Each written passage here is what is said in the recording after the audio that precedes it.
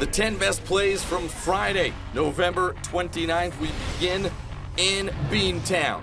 Jordan Crawford leading the break, and Jeff Green finishing the break above the rim. Crawford just leaves it right there. Jeff Green had a season-high 31 points for the Celtics on Friday. At number 9, Dwayne Wade, the quarterback, finding his receiver, LeBron James, for the easy reverse slam. They have perfected that play. The football pass, and I would say that is touching down for LeBron James. At number 8, hustle play in Houston. James Harden saves the ball to Patrick Beverly, who swings it over to Chandler Parsons.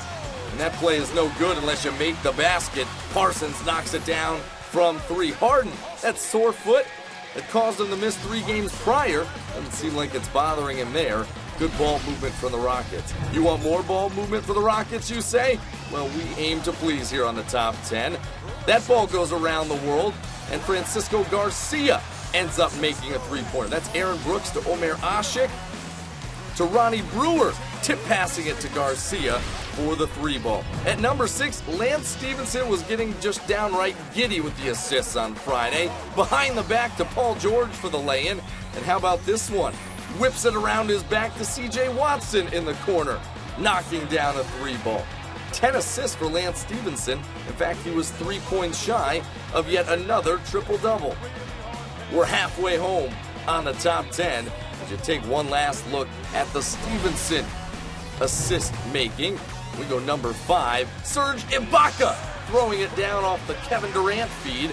And look at this next replay. Serge Ibaka stiff-arming the Aussie Andrew Bogut. That's Aussie, Aussie, Aussie, oi, oi, oi. At number 5. Number 4, the rookie, Ben McLemore, stealing and flying. The former Jayhawk taking flight, and he wasn't done. Look out, Darren Collison. A double dose of Ben McLemore at number 4 as he throws one down on the former UCLA Bruin. Number 3, this proved to be the game winner at the Highlight Factory Friday night. Al Horford. He's always had a nice little touch from that 18 to 20 foot range. The Mavericks daring him to shoot it, and he made them pay. The Hawks got the 1-point win. At number 2, Derek Williams, his first game as a King, and he takes a seat on the throne. Throwing it down off the Gravis Vasquez. Ooh, backdoor cut, Derek Williams.